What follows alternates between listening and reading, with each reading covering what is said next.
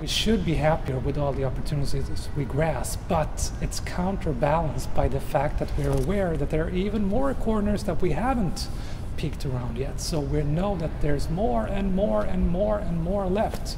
And that's why we never stop.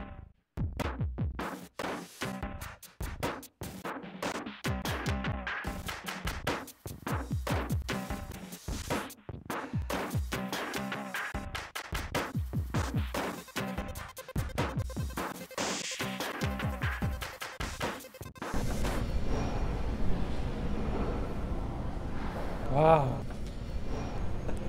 Mars attacks. These are Martians, aren't they? They kind of look like the creatures that inhabited this planet in the 1900s. Those kind of people who only had one job, one partner, one goal in life, one cell phone. No, not even one cell phone.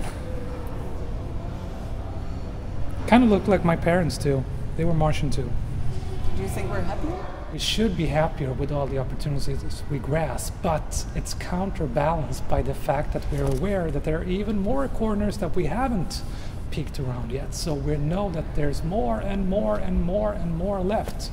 And that's why we never stop. We just keep on running. We've always been running, but we run faster and faster and faster and faster. Like Usain Bolt, world record every year.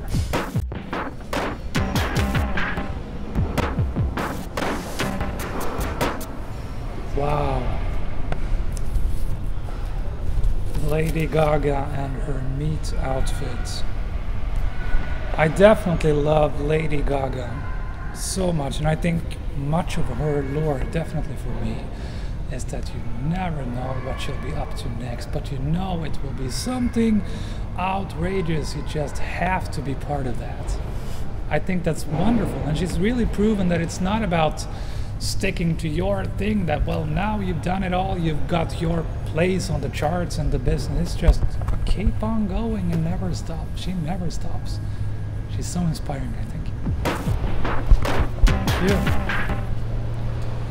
Penny Jordan, best man to win. Yeah, I'd marry him, definitely. I'd marry anybody when I have the chance to. That's interesting, really. I know for a fact that the best man to win is the next man.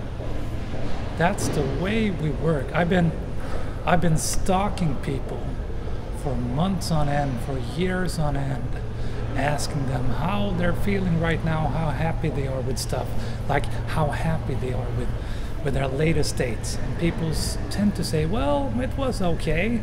And so I ask them, so what do you think about your next date? Oh, my next date will be fantastic. It will be the best ever. I will find the man for life.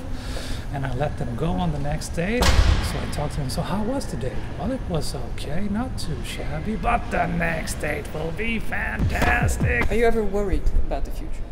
It's hard not to be, and I'm a father of two, and then you tend to think even more about the future. It's insanely hard not to.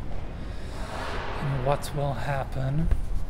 But I do think, I mean, after all, we've taken ourselves this far, the human race, with all the things we have that we take for negative, a lot of the stuff, but we've got them here, and we've managed to overcome all obstacles this far.